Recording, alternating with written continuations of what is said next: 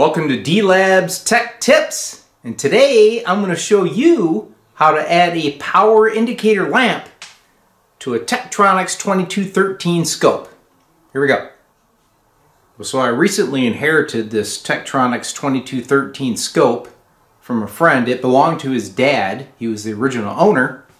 They passed it down to me to use and feature in upcoming videos. So I thought, how cool is that, right? So I did the initial checkout, cleaned the switches, everything was cool, and then I walked away and I forgot to turn it off. And normally when I leave the shop, I like peek in here and say, did I leave anything on? Nothing was on, but I forgot. This scope didn't have a power light, so it was on. And the thing sat there all night percolating, right? I thought, why would Tektronix do that? So if you look at the model 2213A, I'll show you a picture of that one. It has a power lamp. I thought, what's the deal with the 2213? Come on, Tektronix, did you save yourself like a nickel not putting it on the scope?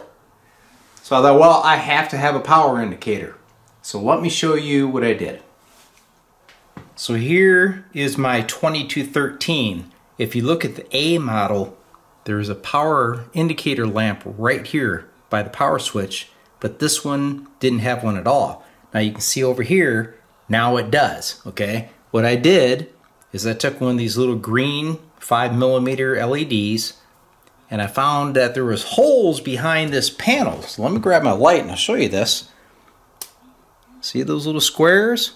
So this chassis had options, right, that weren't put on the scope. So I went over here and I saw that there was a hole right there.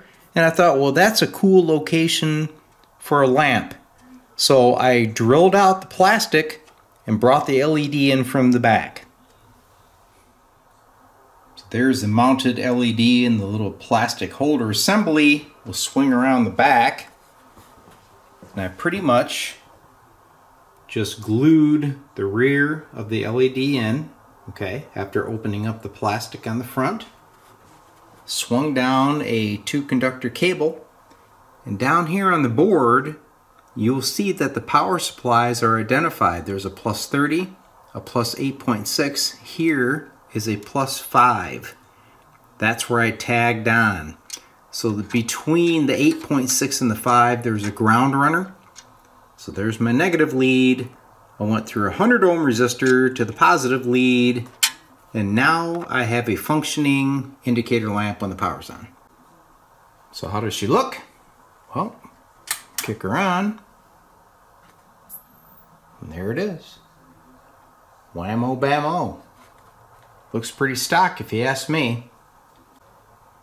So without the power LED, you have to rely on the nomenclature on top of that switch that says off. Couldn't deal with that, so now I've got a power light on my 2213. Yes, it was a very simple update to the Tektronix 2213, but it is necessary so you don't leave the power on. If you guys want to do this update to your model 2213, not the A, and you need the little LED and little plastic bezel, let me know. I'll throw one in the mail and send it to you. Thanks for tuning in.